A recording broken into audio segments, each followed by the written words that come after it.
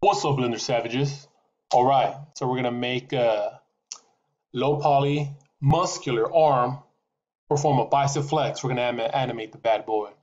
Gains. All right, so here we have a cube. We're gonna get rid of the cube, and we're gonna bring in an icosphere, and that icosphere will be the shoulder for our arm right here. Gains. All right, X key or delete key.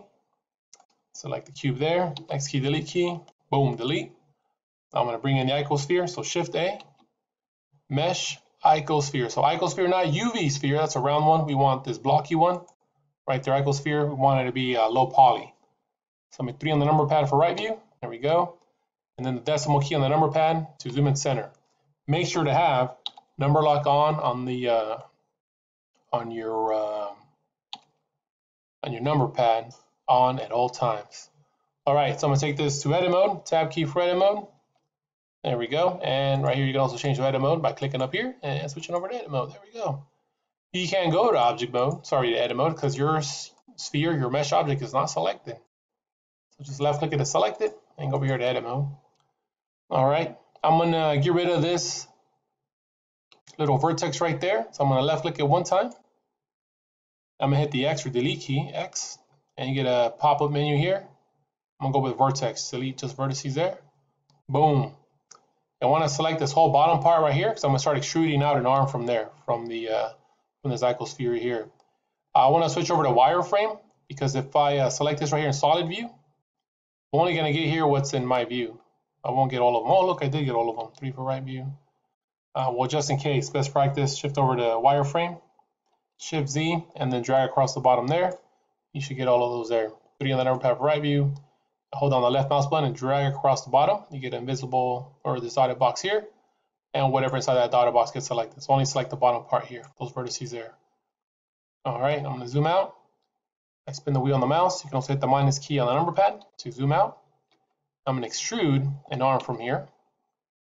All right, so how much am I going to extrude by? Minus 0.2 blender unit. So I'm going to hit E to activate the extrusion tool. And then Z to snap the extrusion in the Z axis, so I can only extrude along the Z axis, which is up and down here. And minus 0.2, so I go down in the minus direction by 0.2 blender units and enter to commit to that change. Here we go, E, Z, minus 0.2, enter. There we go, just extruded that piece of mesh there, that extra mesh, see? All right, and now I'm gonna flare that out. I'm gonna scale it out 20% wider, so I'm gonna hit S for scale, then 1.2 to tell it to go up by 1.2, and then enter to commit to that. S 1.2, enter. There we go. And I still got the same stuff selected here. I haven't left clicked anywhere else because if I do, it's going to deselect it. So you want to keep that selected there. So don't start left clicking all over the place. All right. Now I'm going to extrude down some more. Minus 1 blender unit on the Z axis. So that's E, Z, minus 1, enter. There we go. And a blender unit, it's one of these grid marks here. So here's a bigger grid mark there. Let me zoom out so you can see them. There you go. And these smaller ones are intense, similar to the metric system. All right. So I'm going to extrude a small piece here. Then I'm going to scale it down. So I'm going to extrude out by minus 0.2 blender units along the Z. E, Z, minus 0.2, enter. There we go. Scale that inward by 80%. So 0.8. So decimal, a percentage. S 0.8, enter. There we go, 80% in. And I'm going to extrude out some more. EZ minus 0.5, enter. So I have a blender unit there. EZ minus 0.5, enter. There we go. So here I got my shoulder here, my deltoid, bicep, tricep, and this is going to be an elbow right here. Let me zoom out. Now I'm going to pan. I'm going to hold on the shift key and the middle mouse button, the third mouse button, the spinner, and you just go up. There we go. All right. So now I'm going to start making the forearm here. So small extrusion, EZ minus 0.2, enter. EZ minus 0.2, enter. There we go. And I'm going to flare that out. It's going to be S 1.2, enter. S 1.2, enter. There we go. Get a little wider. I'm going to extrude further down. EZ minus 1.5, enter. EZ minus 1.5, enter. There we go. That's my forearm there. Let's go ahead in there by 70%. S 0.7, enter. S 0.7, enter. There we go. Start making a wrist in a bit. And then EZ minus 0.1, enter. easy, minus 0.1 enter. There we go. Now I'm going to taper that in, go in by 70%, S, 0.7 enter, S, 0.7 enter. There we go. Bam. All right. So I'm making a fist here. I'm going to extrude out by a bit, extrude out by 0.3 blender units in the minus direction along the Z. Easy, minus 0.3 enter. There we go. Now make that wider, 2 times wider. S2 enter. There we go. All right. And then some more extrusion, easy, 0.3 enter, and then another extrusion like that. Easy, 0.3 enter 2 times. Easy, minus 0.3 enter. Easy, minus 0.3 enter. There we go. And then this, I'm going to taper it in, scale inward. And let's highlight that. Control B, boom, save that bad boy, update it. And we're going to go inward by 40%. S, 0.4 enter. S, 0.4 enter. There we go. And we're going to fill that in. There's a hole in there. So in the wireframe, you can't really see it, but let me show you guys here. See, there's a hole down there. That's because we deleted that one vertex there, left the big hole down there. We're going to fill that in. So to fill that in, as long as it's still selected, hit F for Frank or F for fill. There you go, filled it in. Cool, 3 for right view. There we go. So we got our arm right here. Bicep, deltoid, bicep, tricep, forearm, and the hand down there. Here's the elbow, there's the wrist. Kind of looks like a microphone or a trophy. 3 for right view. All right. And now we'll start creating the wrinkles for our arm here. So if you look at your elbow, you notice there's some creases there on the inside and outside of your elbow. Also, if you look at a bendy straw, it also has creases. There we go. So where it bends has creases. So we're going to recreate those creases there on our mesh. Because we're going to have it bend. We're going to add an armature in there. We're going to bring in a skeleton, and it'll bend with respect to the vertices and edges. So I want to add some in here. So I'm going to hover my mouse along one of these edges here. We also could have done a bunch of little extrusions in there. That's really time consuming. So it's a faster way of doing this. So Control R and have your mouse over here on this vertical edge. If you're on a horizontal edge, you're going to get a vertical yellow line. You want to be out here somewhere on the vertical one, on this segment here between these 2 vertices. Come up here. I don't want it there. I want it down here in the elbow part. Then I'm going to hit the plus sign on my number pad 6 times. 1, 2, 3, 4, 5, 6. And there you go. It gave me additional edges right there. And I'm going to hit enter 2 times. There we go. And I just got those edges there. Like a bendy straw, like an accordion. It's going to bend right there. What we're using right now is called the loop cut tool. So hit Control R. And you get a yellow line. I just hit Control Z to undo what I just did. So it activates it. And then you can move your mouse around to tell it where you want it. And then once you decide where you want it, you left click 1 time. You can, let me undo that, Control R. So once you tell it where you want it, you can spin the wheel on your mouse to add more edges, or hit the plus sign or minus sign on your number pad to get more. 1, 2, 3, 4, 5, 6. Okay, I got a bunch over there, but I want them right here in the elbow area. So I just told it how many I wanted. And then I'm going to hit enter or left click 1 time. And now I come into the number of cuts, but I can still move it around, but I don't want to do that. I want to keep them in the middle. So what you're supposed to do is immediately hit enter again and keep them in there. If not, you can right click and put them back in place and come into that right there where they were at. If you messed up, it's somewhere off to the side, just Control Z undo and try it again. Control R, plus sign 6 times on the number pad. 1, 2, 3, 4, 5, 6. Enter, enter. There we go. Cool. All right. So my arm is good to go. There's my arm. It's modeled. It's got a bunch of creases here for the where it's going to bend at the elbow. So I'm going to take it over to object mode. There we go in object mode. Now I'm going to bring in an armature. I'm going to bring in a bone. Just like we have a skeleton, I'm going to bring in a bone for my arm right here. It's going to appear right here. This is my 3D cursor. That's what that lifesaver icon, that red and yellow thing is. Sorry, red and white. So bring in an armature. Same way you bring everything else into Blender, Shift A. There you go, get the add menu. Go down to armature. There we go, armature. Boom, it brought a bone. It's in there. I can't really see it. It's inside of my armature. So I'm going to activate a little feature in Blender so I can see it. I'm going to go over here in the properties panel. That's the properties panel right here. And click on the stick figure right there, that running stick figure, or maybe it's dancing.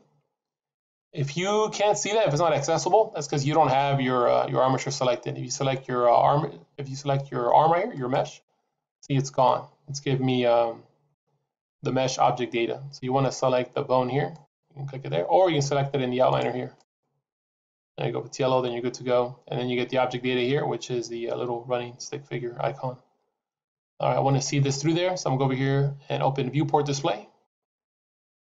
Now I'm going to click in front. It doesn't put it in the front, but it makes it visible. In the old versions of Blender, it used to be called X-ray. All right, see, so there it is. Now I can see it in there. 3 for right view. Slide 3 on the number pad for right view. I'm going to rotate this around because this bottom here, that's the head, and that's the tail of the bones. It's dominant, that's supporting it, and it's got to be dominant over here on the shoulder and supporting it as it goes down in the arm. So while 3 on the number pad for right view, I'm going to rotate it 180 degrees so it points the other way. R, 180, enter. There we go. I'm going to S for scale, and I'm going to scale it down so that this tail right here goes inside the middle part of the elbow. S for scale, pull the mouse away, and left click there. I want it somewhat middle-ish right there. So you can also think as the head and tail here as joints, because it'll rotate with respect to these parts right here.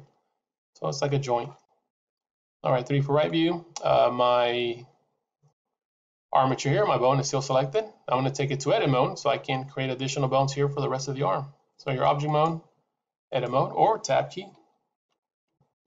And there we go.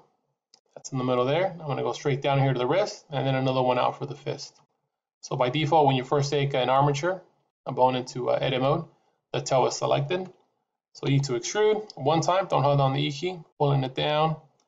I'm at the Z key, Z for zebra, so I can snap it at the Z axis, which is up and down, and bring it down to the wrist area, left click there, boom. Let me zoom out a bit.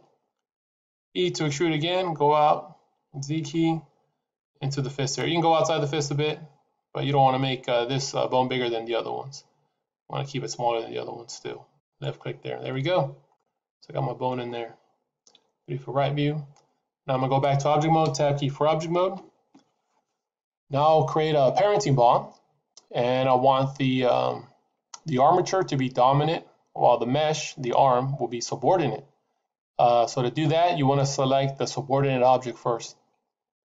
So I'm going to select the mesh here. So I'm going to click right here on the shoulder, somewhere in the outside area first. There we go. So now the shoulder has a yellow glow. I'm going to multi-select the bone here. I'm going to hold on the shift key and click on the centermost area here on the bone somewhere. There you go. So now the bone has a yellow glow, and then the arm here, the mesh, has this red-orange glow. So this yellow glow tells me that's the active object.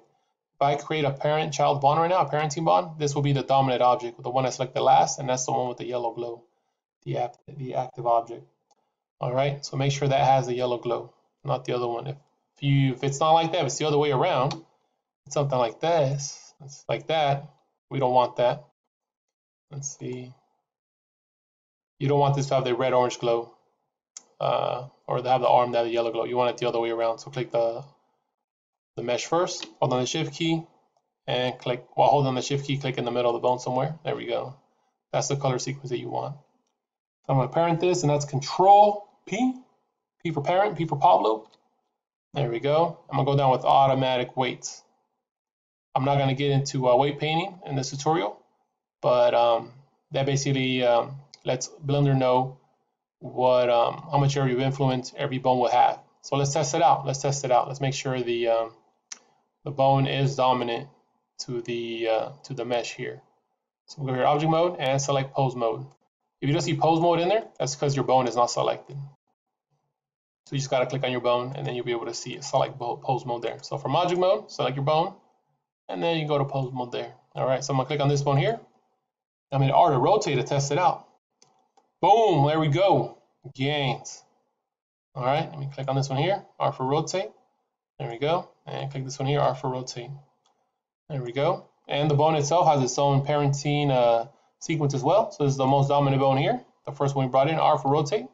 The whole arm moves. Or if I select this one here, R for rotate, move the mouse. See, only the stuff below it moves. Let me right click. So whenever I do the rotate, I just right click and it turns off the tool, puts it back in place. If you hit R for rotate, move the mouse and left click, it's going to reposition it. So you can hit Control Z to undo. Okay, so now to pose this bad boy here. So here's the timeline panel. I'm going to make this wider, so I'm going to hover my mouse over the edge of it. So you get a double-sided arrow. Hold down the left mouse button and then drag up. There we go. Cool. All right, here's the timeline panel. So each of these numbers here is a frame. So there's 1, and then 10 frames, 20th frame, 30th frame. So there's 250 frames. Let's cut this down to 200 frames. So here we have start and end, and how many frames we have here. So I'm gonna change the end here to 200. It's gonna make this shorter. It's gonna go down over here to 200, enter.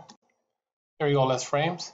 So make sure you're on frame 1. This one right here tells you what frame you're on. That's what this thing right here tells you, the timeline cursor. If I click over here, I get a different number, and it changes here as well. Let me go over to frame 1. I can click in here, 1 enter, or I can just try to select it from here. Frame 1, cool, frame 1. So I'm at the beginning. The default speed in the in Blender here, and in most animating software, is 24 frames per second. So in 200 frames, divided by 24, it's going to be about an 8-second video. All right, so I'm at frame 1. I'm in pose mode. I'm going to hit A right here, and every bone should be blue. I hit A to select all, and it selects every bone there. Now I'm going to insert a keyframe. A keyframe is a key moment, a key event, a pose, when it comes to keyframing. So I'm going to hit the I key for insert keyframe. And now I'm going to select lot rod scale, so to insert a keyframe for the location, rotation, and scale of the bones. So my animation is going to start with this pose right here. So I just told Blender that at frame 1, I want this pose there being recorded. So I can continue posing, hit I every time, but instead I'm going to turn on the record button, or in this case, it's called in Blender, it's called insert automatic keyframe insertion. Sorry, auto keying. It's called auto keying. This button right here. I'm going to click it. It goes blue, so now it's on. Now I'm going to go over to frame 50, 50. 50, 50, cool. I'm going to click on this bone here, and now I'm going to start flexing here. R, I'm going to go out like right there. There we go. Let me look at the handout, see how far I go out. Actually, I'll move the whole arm. So I'm going to click on this one here. Notice when I move this one, I added a yellow diamond here. That's a keyframe there. I'm going to click on this one here. R for rotate. Rotate it out a bit. There we go. R, rotate on the hand here. R for rotate. And there we go. Something like that. Every individual bone has its own keyframe in the timeline. So there you go. I want to get a pose something like that where I'm starting to perform the flex. I'm going to go over to frame 100. I'm going to turn that button on so it records all the keyframes for me. 100, there we go. And now I'm going to try to make this one all the way flat. I'm going to click on that one. R for rotate. Let's go out right there, about right there. Cool. I'm going to hold on shift in the middle mouse button and drag this down. Cool. There we go.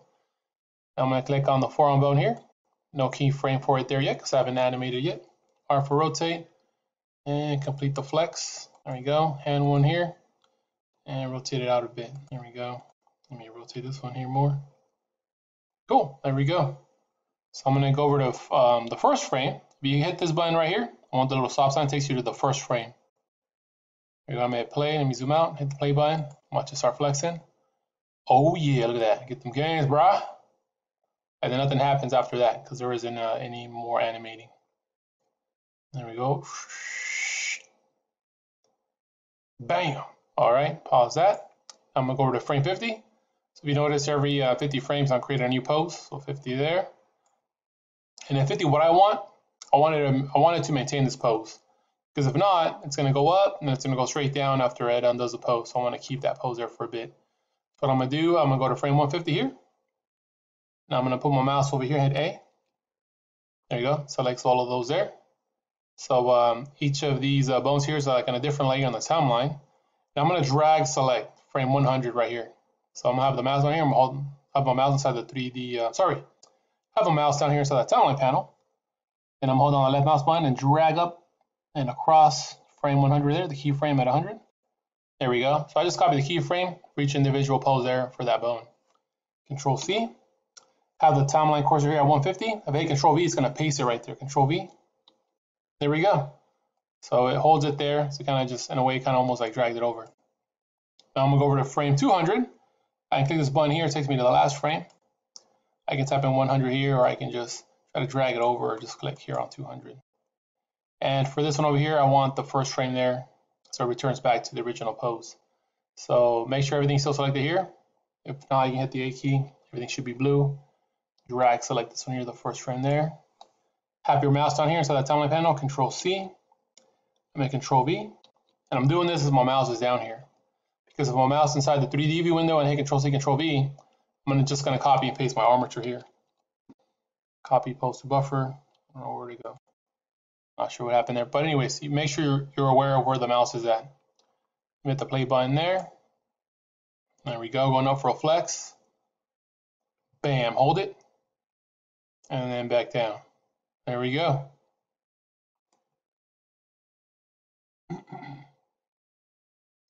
All right. If I go over to the camera view, 0 for camera view, I'm at this weird angle right here. I can't really see the flex. All right, you can see part of it, but you don't see like the bottom of the arm there. I can try to repose the camera, zoom out or something like that. But instead, what we're gonna do, I'm gonna hit 3 for right view again and zoom out a good amount. That looks good right there. Try to center this somewhere. Remember, you hit the decimal key, zoom and center. Oh, too much zoom. Let's spin the wheel. And then whatever view your user view is, right now this is my user view on the right view here. I can move the camera so it sees this, what I'm seeing here. So like I said earlier, I hit 0 for camera view, I get that. 3 for right view, I get this. So I'm gonna make this a camera view. So whatever your view is, you can make that a camera view. It's gonna be Control, Alternate, and then 0 on the number pad. Boom, that's my camera view right there. I'm probably gonna readjust the camera in a bit because when the arm goes down, it's not in there. There we go. All right, let me turn off the record button. All right, camera's not moving. Cool. Make sure we turn off the record button because if you start moving stuff around, it's gonna record those movements. So I should have done that before I moved the camera because it could have recorded a movement there or the camera shifting over. All right, so it goes down right there. And it goes up about up there somewhere. Let me pause it.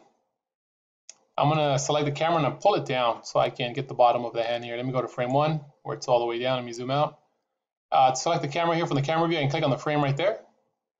Or try to click on the frame. Actually, I can't do this in pose mode. I'm done with pose mode, I'm done with posing. I gotta go back over to object mode, so I'm gonna click up here and select the object mode. There we go. If you're thinking you go to edit mode, sorry, to object mode out of pose mode by hitting the tab key, all you're doing is going back to edit mode.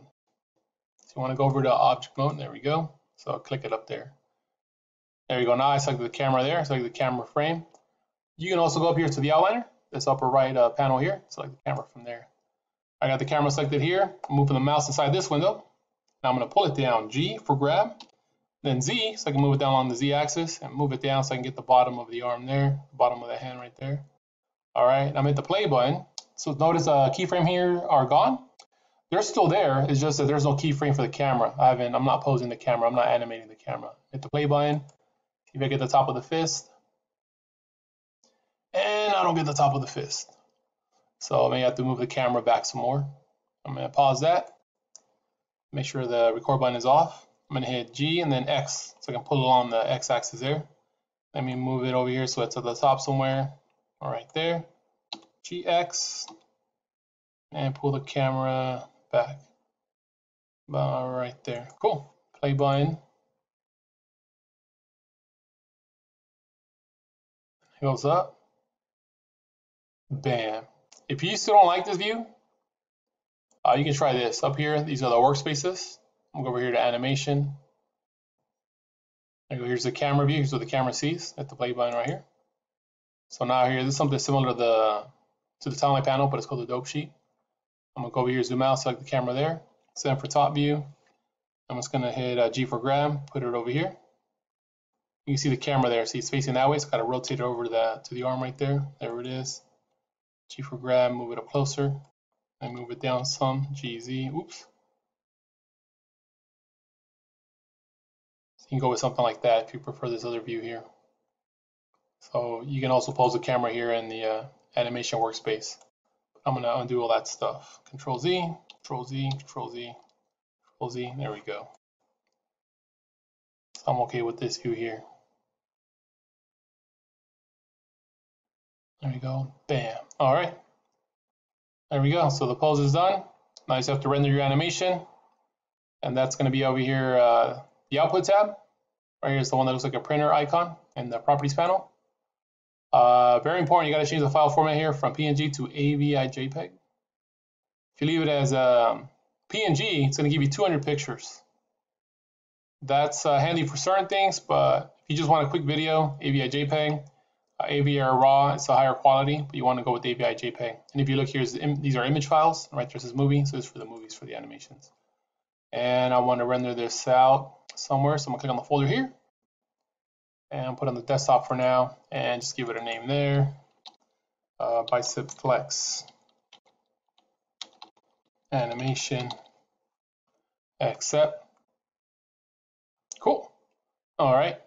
And then let's see. Let me go over to render view because actually I should have done that first. Let me go over to render view so I see what it looks like. Get a preview of that because it might be in the shadows.